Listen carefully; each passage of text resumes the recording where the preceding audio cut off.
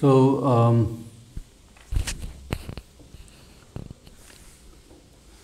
this probability P is rho times L, and then you are left with only integral over d to b perp, okay, meaning d to b perp is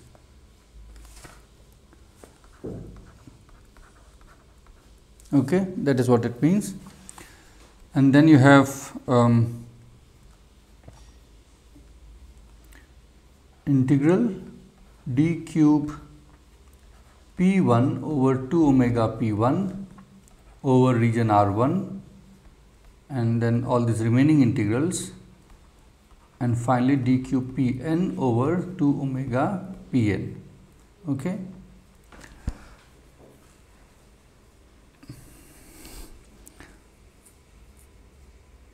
Then I should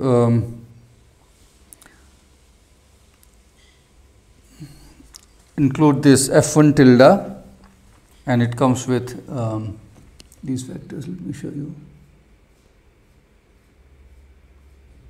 Yeah. So you have this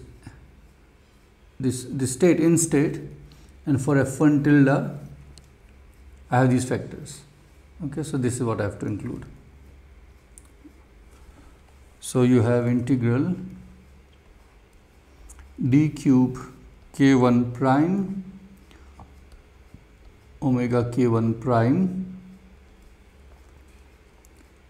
then integral d cube k1 double prime over 2 omega k1 double prime. Okay, that is for f1, and then I will also have for f2. So d cube k2 prime 2 omega k2 prime d cube k2 double prime k2 double prime, okay, times f1 tilde k1 prime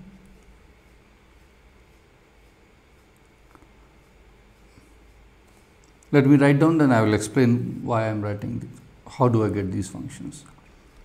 Star k1 double prime e to the minus I b perpendicular, that is perpendicular,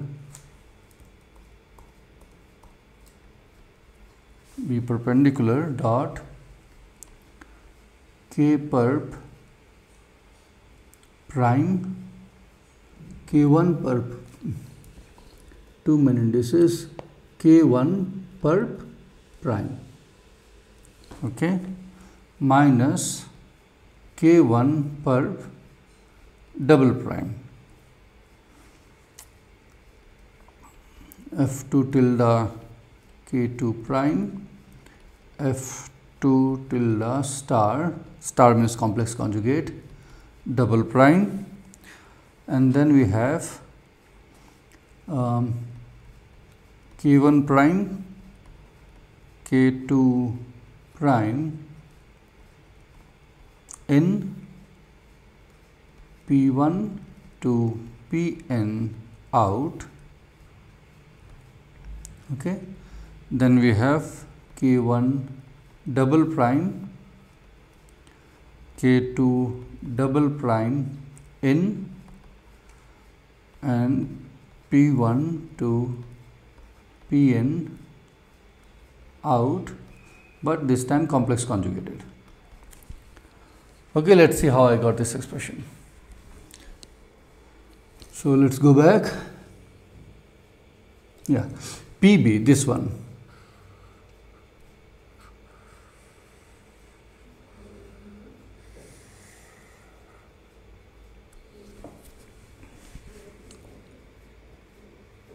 Okay, so I am now integrating over d cube b, okay, and I have already said that PB is only a function of b perpendicular.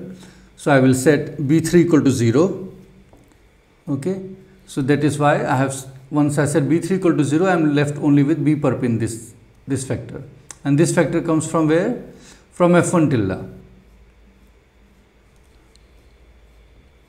Here f1 tilde is a function of b, and you recall in the Fourier space f1 tilde has a phase factor e to the minus I, okay, b dot k.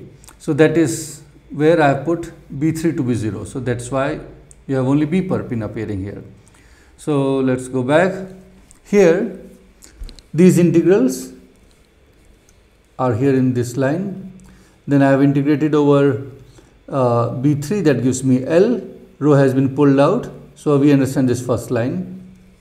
Okay, that's coming from here, and this piece, these integrals, and putting b3 equal to 0. Okay, because function doesn't depend on, probability does not depend on b3. Now if you look at this function, this is mod square. So you have this thing times the conjugate of itself. Okay, that makes the mod square. Okay, and you have f1b, f2, but f1 and f2, they are written in terms of these integrals here. Okay, this is for f1 and similarly for f2. Okay, so when I write f1, I will have two factors of f1 tilde and two factors of f2 tilde, but one of them will have complex conjugate, right? Why? Because this itself has a complex conjugate, right? This times the same factor with the complex conjugate. So that gives a complex conjugation.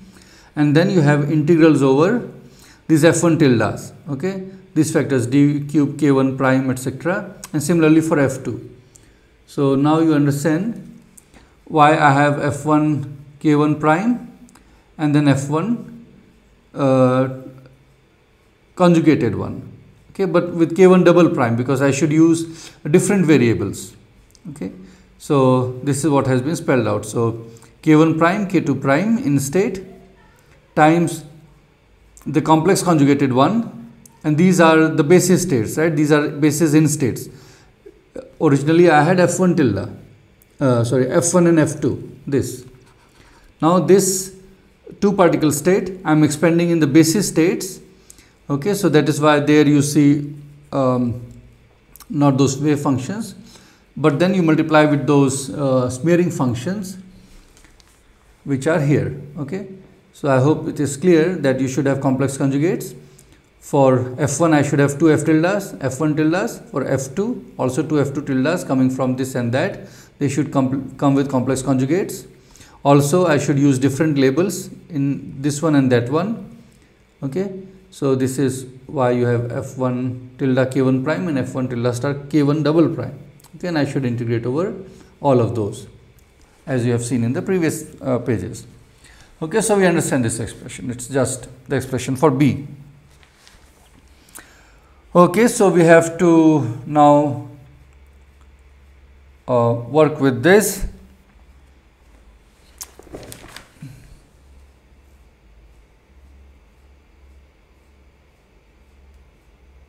So let's first look at this part. We will worry about these all other factors later, but let's first look at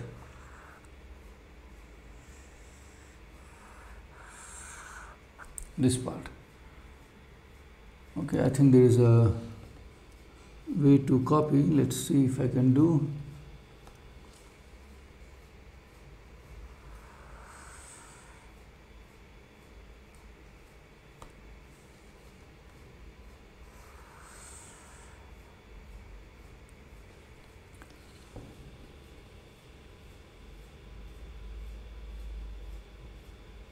And maybe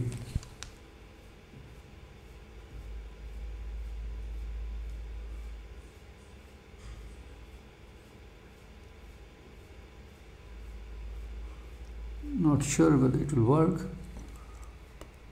but let's see. No. Okay, one more try.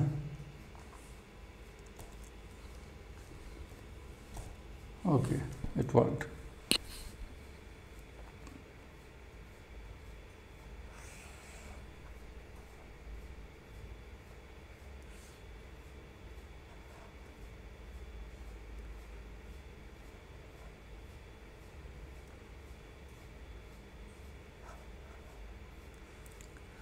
Okay, so I was lucky I could do this.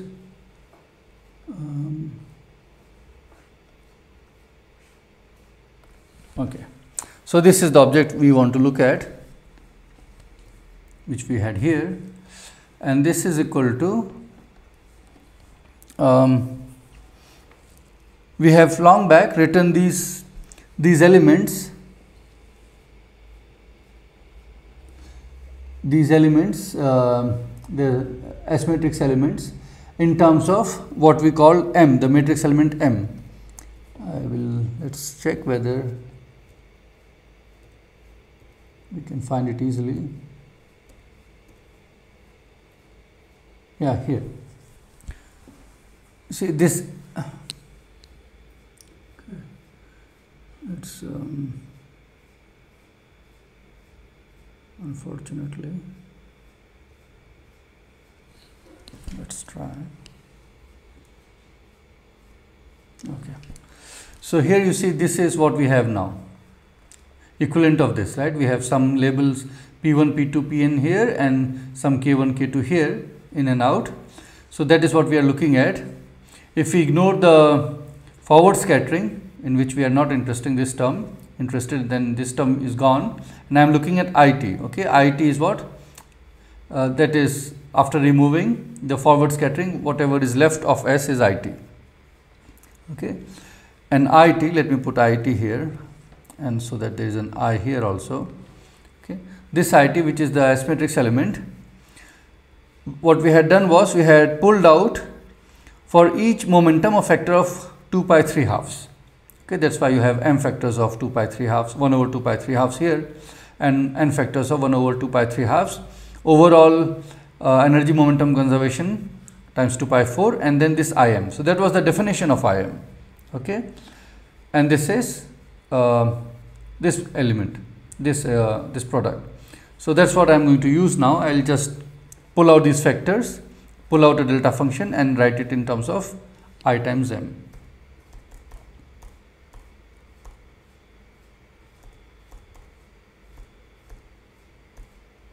Okay, so this is the first one, this one. It has n factors of, it will bring n factors of 1 over 2 pi 3 half.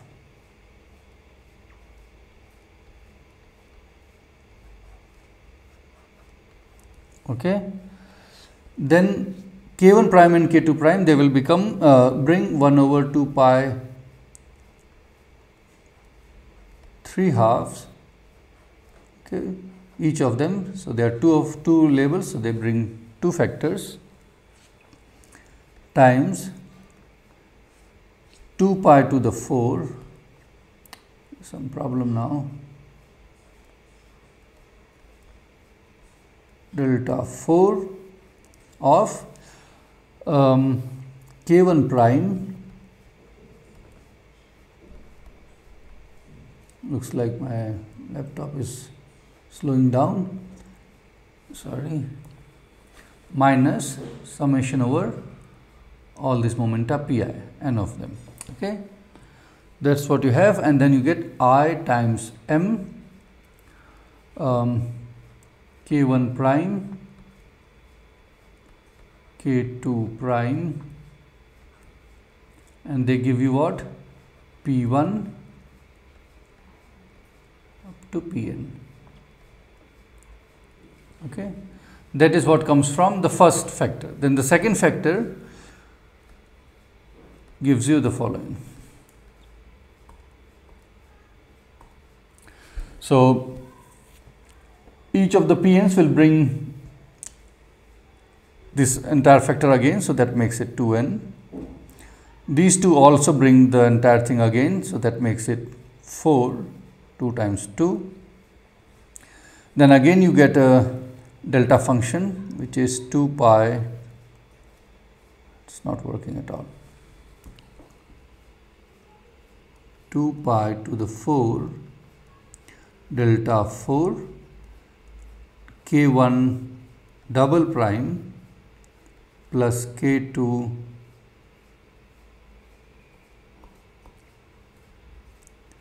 K2 double prime minus summation over Pi, okay, times minus Im, okay, because we have a complex conjugate. So, minus I